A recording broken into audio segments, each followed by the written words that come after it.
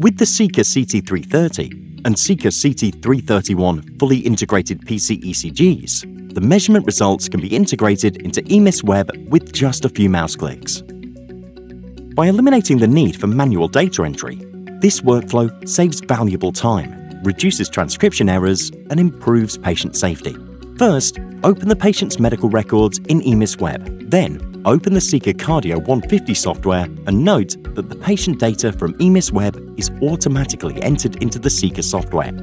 For a 12-lead ECG, apply the electrodes to the patient as usual. Then connect the patient cables to the electrodes. The cables are connected properly when all LEDs are illuminated green.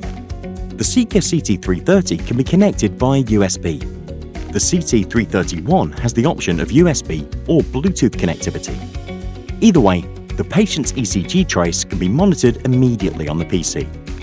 The device can either record a standard resting ECG in 10 seconds or a longer rhythm strip analysis.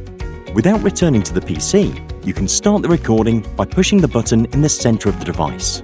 You can also start an automatic resting ECG on the PC by clicking Auto Start at the bottom of the display. When the recording is complete, click the Confirm button.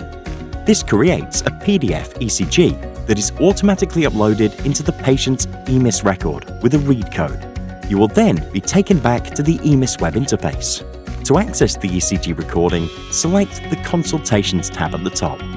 Here, you will find a link to the PDF and information such as date and time of the measurement, the clinician who performed the test, as well as the read code. You can then open the PDF from within EMIS Web and print the ECG on regular white A4 paper. EMIS Web fully integrated PC ECGs from seca offer fast, easy-to-use and safe transmission of results, reducing admin and the need for manual data entry. There are no limits on the number of PCs the software can be installed onto. There is no need to buy thermal ECG paper. Plus, seca grants a 3-year warranty.